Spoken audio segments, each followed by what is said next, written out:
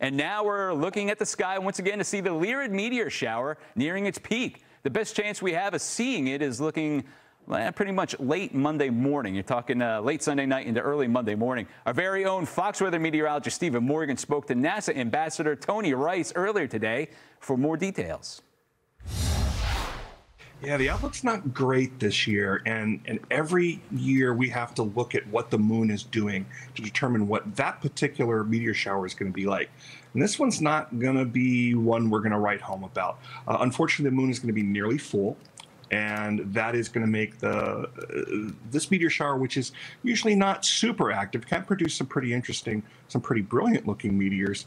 But that full moonlight is going to hide quite a few of them. Why are the Lyrids such a big deal, Tony? I mean, from your perspective, we have that peak that's going to, and correct me if I'm wrong, right? It's late Sunday into Monday. I mean, there's a window of opportunity, but where we might have the highest rate. But why are the Lyrids such a big deal? So the Lyrids are fascinating to me because when the moon conditions are a little bit better, we tend to see more of them, and it's because of where the radiant is. And all meteor showers get their name from the constellation where they appear to be emanating from, and that's just the point in the sky where the Earth is kind of heading towards at that time. And that particular radiant point is pretty high in the sky.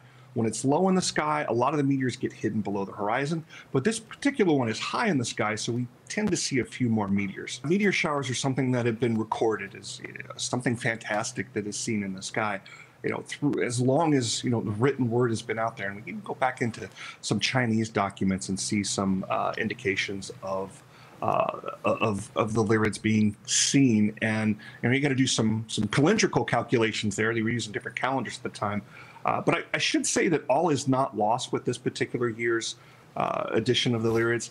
The moon should set an hour or so before sunrise, so if you're an early riser, I would definitely get out there and take a look. You might be able to see a couple once the moon is down and the skies are a little bit darker, but once that sun comes up, the show's over.